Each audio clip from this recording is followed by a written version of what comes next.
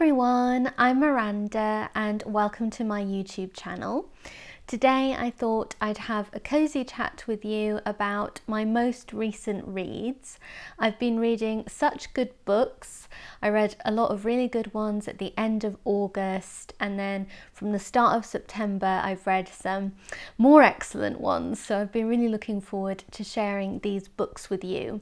I've got a bit of a range. I've got some golden age crime stories, I've got a wonderful memoir, I've got a cozy romance, I've got a sort of heartbreaking tragedy and a few others that I want to share. So let's get started. I'm going to choose some of the most seasonal and autumnal books that I've been reading to share with you first. So one that I've really been wanting to read is this one, The Very Secret Society of Irregular Witches by Sangu Mandana. And I was so pleased to pick this up, and I read it really quickly. It's a very easy, light read, and it's a lovely, cozy romance. It's all about a young woman who is in fact a witch, and there's a sort of rule amongst witches that they can never mix too long together. It's dangerous for them to all come to one place. So though she does know some other witches, she can only meet them about once every 3 months. But she's really yearning for a bit more human connection in her life amongst people who know who she is and who can understand her.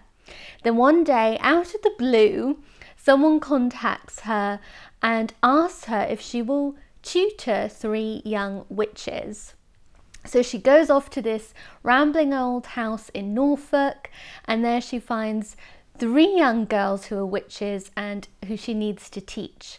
But there's a lot of mystery as to why these girls are in this house, who's taking care of them, and there are some secrets being hidden from her, especially by the very attractive but somewhat grumpy man who is in charge of the girls, and also the library of the house. Yes, there is a sort of dusty old library, very romantic in this book. And of course, they form an instant attraction, but there's a lot of sort of back and forth between them before the happy ending. But if you're in the mood for a bit of a cozy romance, then this is definitely a light and fun read. If you've seen the film Practical Magic, then I think some of the setting might resonate with you a bit. The house described in this story, although it's set in Norfolk and not America, reminded me a lot of the house in Practical Magic. It just sounds so charming with this lovely kitchen, and there's beautiful attic bedroom and this big library. And then the heroine of the story, her sort of big goal in life is to be able to run a little shop where she sells her magical teas, and that just reminded me a lot of the shop in Practical Magic too. So if you're in that kind of mood, then I would definitely recommend picking this up. It would be a good one actually to start sort of late October, around Halloween, because the story begins in October, then it goes into November, and there's some Christmassy and winter solstice scenes in this, which are just really cozy and lovely. So I would recommend maybe starting this one around Halloween if you want to be really seasonal with your reading. That would be a great choice for then. And then I got sent this book by the publisher. So this is Death on the Downbeat, an orchestral fantasy of detection by Sebastian Farr, and it's one of the British Library crime classics. And I just picked it up the same evening that it was sent to me, and I pretty much read it in one sitting. It's a very slim read, but really fun, and it's a bit different from the normal golden age detective story type book because it's told mainly in letter form. So it's a collection of letters from the detective Alan Hope that he sends back to his wife. And then the story is also told up of letters from some of the suspects and also from newspaper clippings and things like that. So I love epistolary novels, and it was really fun to read one that was also a detective story. So I really enjoyed this for that reason. It was also quite a seasonal read because it starts at the end of September and then goes through to about mid-October, and all of the letters are dated, so you can kind of follow day by day a bit, which is fun as well. But this one is a great book too if you're keen on music. I mean, I'm not musical at all and I still really enjoyed this, but I think you'd enjoy it even more if you know anything about music. Not that you have to, but you would enjoy it, I think, a lot if you are musical. It's all about the death of a conductor who is shot in the midst of a performance. And many people, it turns out, would have quite liked to have seen him dead. So the suspect pool is large. The ending I didn't love. I didn't really think it was quite a fair ending on the reader.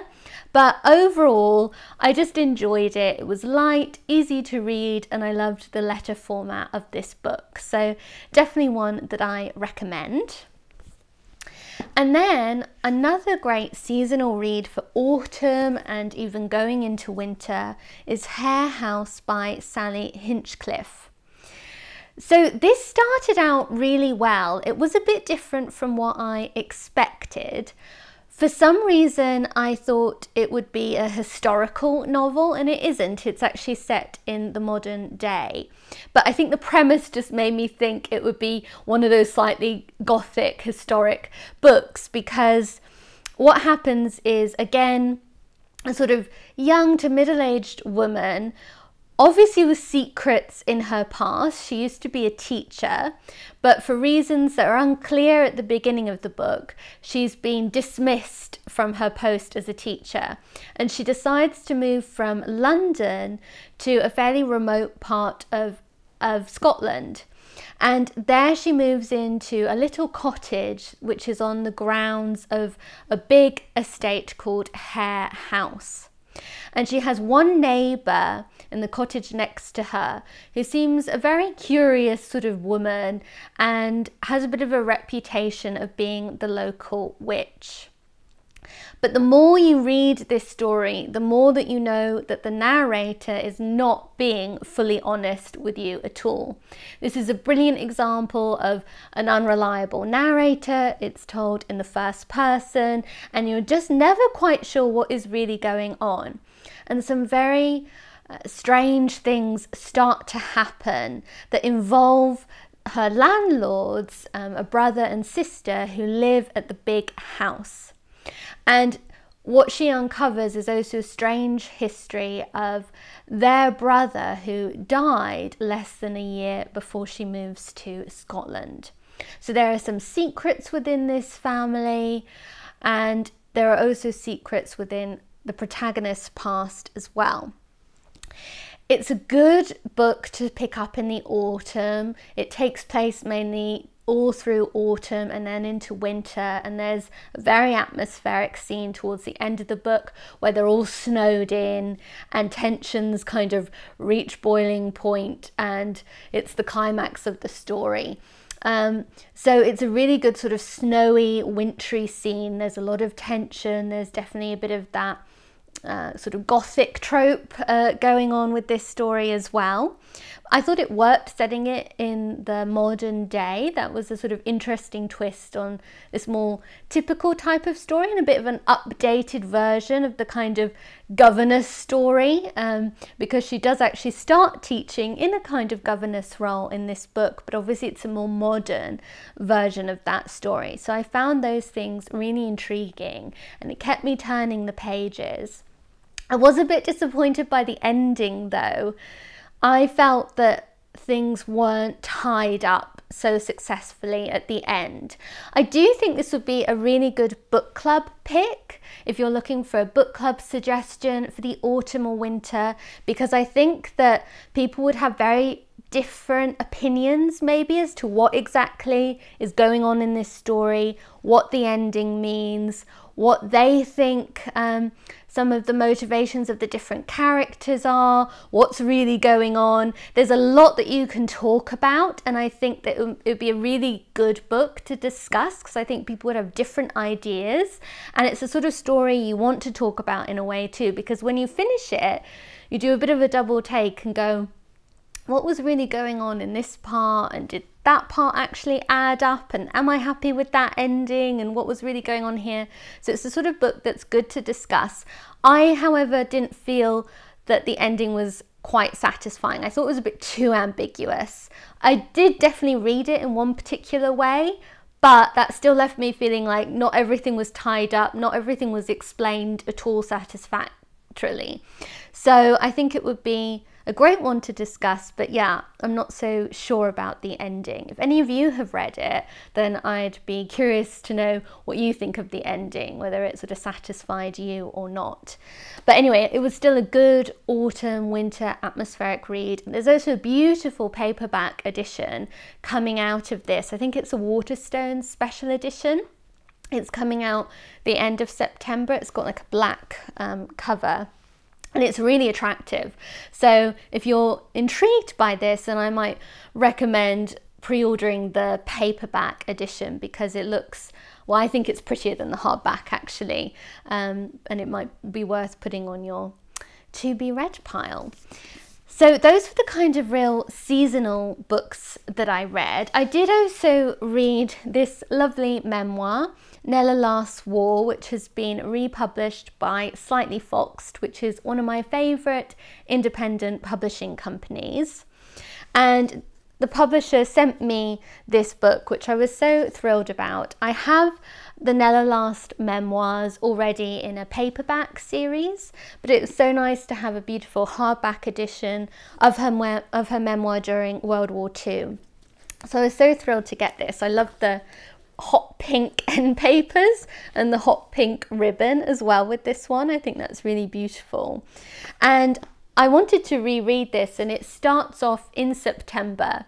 So although it isn't a particularly seasonal book in that it goes through many years, obviously all of the war years in fact, it was still quite a nice book to start in September. And I really enjoyed it. This was a reread for me, but I so recommend reading these diaries if you've never read them before. They provide just a fascinating slice of social history in terms of what it was like just for a very normal, regular housewife living through World War II. Nella Last was a woman of 49. It's called the Second World War Diaries of Housewife 49, and that's how she's described. She was 49 years old and she was a housewife. That was her occupation, and she had 2 sons, and she was part of the mass observation project during the war, where some ordinary citizens were asked to write their experiences. Generally, so the feeling of kind of morale during the war years could be sort of tested and understood. That was a lot of the point of these mass observation writings. And Nella Last really took her job very seriously in that way. She wrote so much. Some of the diary entries were lost, like about all of 1944 was lost, and of course the rest has been edited. So this is an edited version of her diaries, but it's just fascinating. It's so interesting to read how ordinary people lived and got through the war. She lived in a part of England that was very much affected by the Blitz. She was out of London, but she was in Barrow, which was near a port, and she was very much affected by the Blitz. She obviously had 2 sons she was very worried about during the war too, and a bit of a difficult marriage, which comes out in the diaries as well.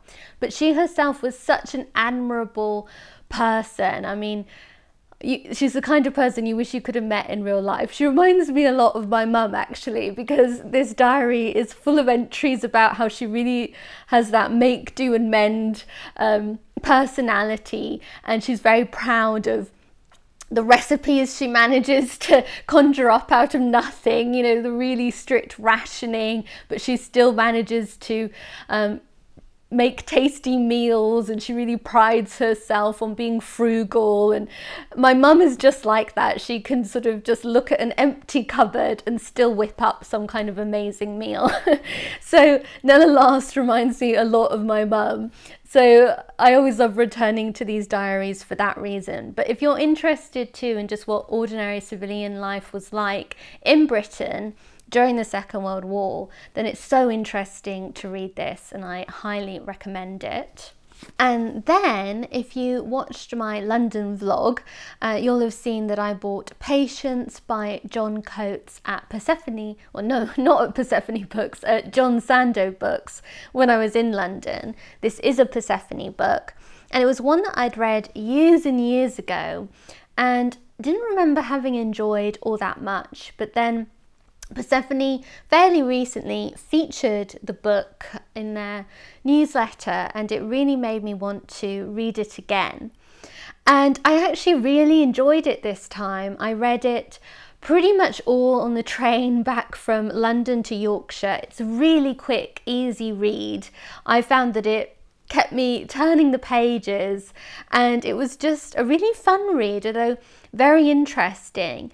It's set, I think, in the sort of 1950s. It's funny because I'd remembered it as being set in the sort of Victorian age, but actually it was set in the 1950s and written about then as well. And it's about a young Catholic woman who is seemingly happily married. She certainly is a very happy mother. She adores her children, and she tries to be a dutiful wife. But suddenly she falls in love with another man and begins a passionate affair with him, and for the first time actually understands what passion and what pleasure from having sex is actually like, which she never experienced at all during her marriage. And although she falls so much in love, of course, these feelings that she has for another man conflict with her religion. She is a devout Catholic. And it was very interesting reading this book. I think when I first read it, I just had a lot of impatience for the main female character, and I didn't really sympathize that much with her. I thought she was, you know, a bit of a drip in some ways, and I just didn't enjoy it very much. But coming to it again, I did actually enjoy it so much more. And it's very interesting the way the story goes, how she does end up remaining a Catholic, but in a way that is more empowering for her as a woman too. And it's quite an interesting read in that way. I mean, it's definitely not a sort of feminist book, but it is interesting to see how she does become more empowered, and even sexually more empowered throughout the course of the book, which is quite an unusual topic for the 1950s even to sort of go into this. And I definitely do recommend picking it up. It was, like I said, a really sort of light read, easy read, but still explored some interesting issues and what it was like being a woman in the 1950s, and the expectations on married women and how those were changing, especially after World War II.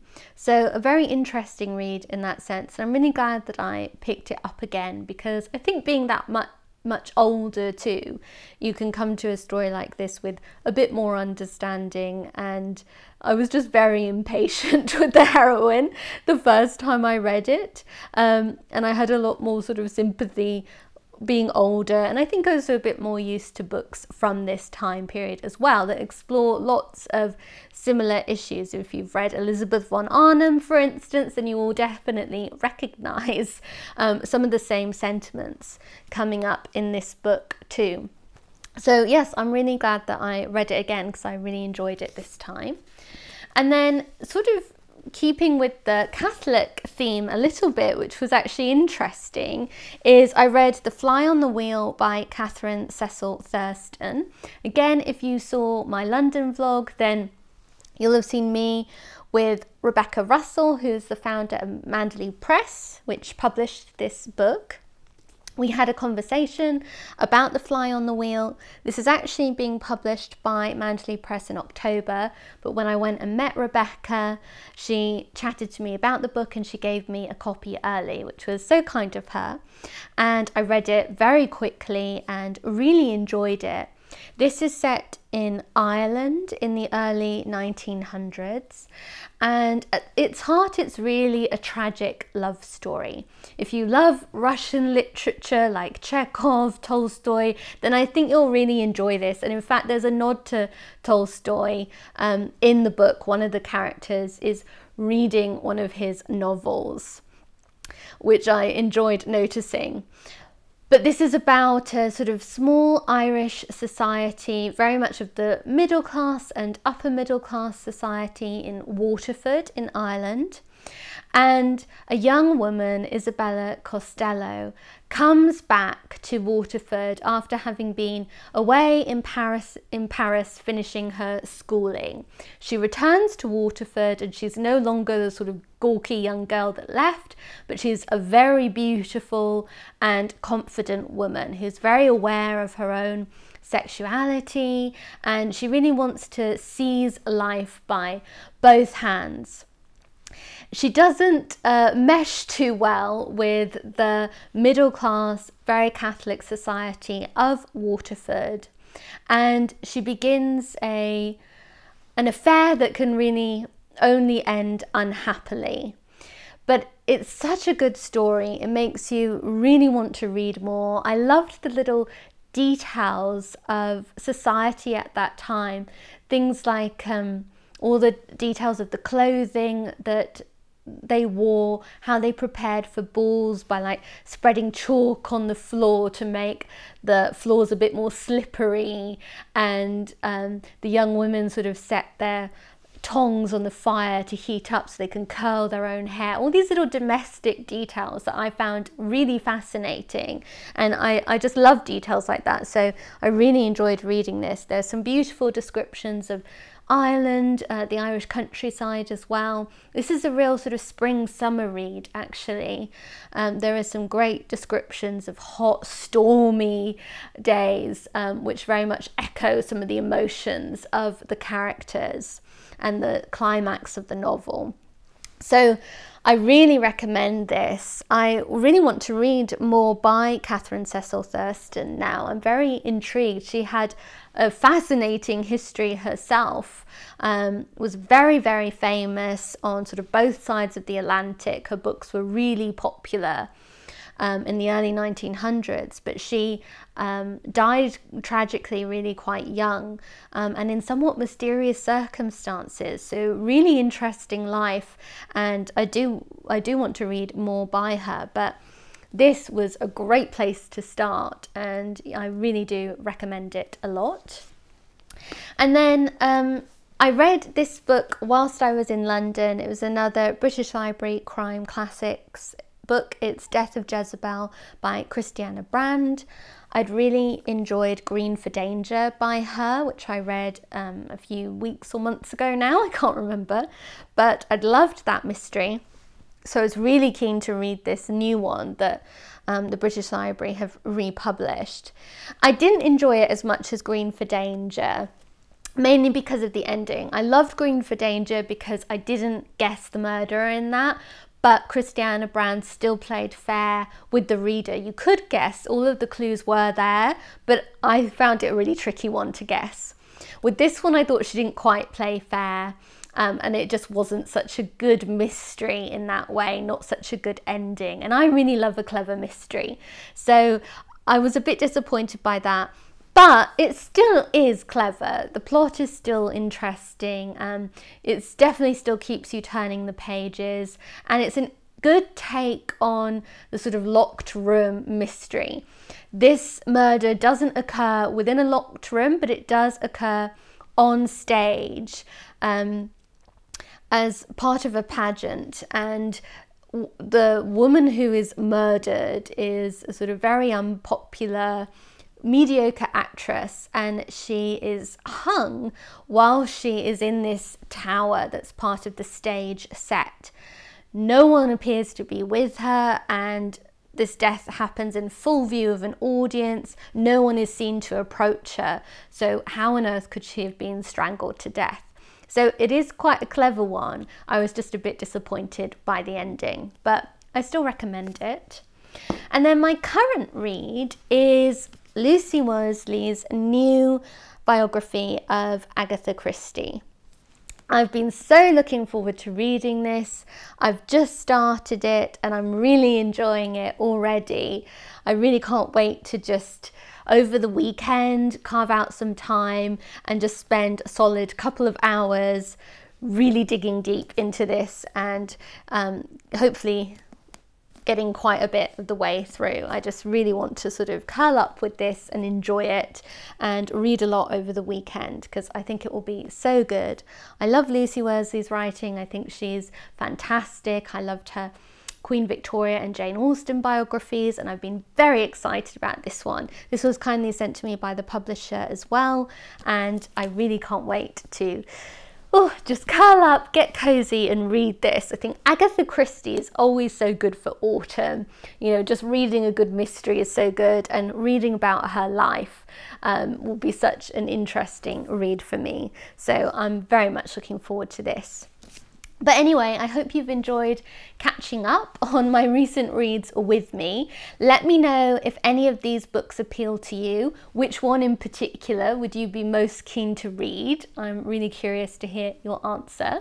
And thank you so much as always for all of the lovely comments on my last video, to everyone who pressed the super thanks button on my last video too. I'm so grateful, but of course I'm grateful to everyone who watches my videos and supports my channel by your likes and your comments and your views as well. So thank you so much, and I hope you enjoyed this video and I hope you have a wonderful weekend ahead.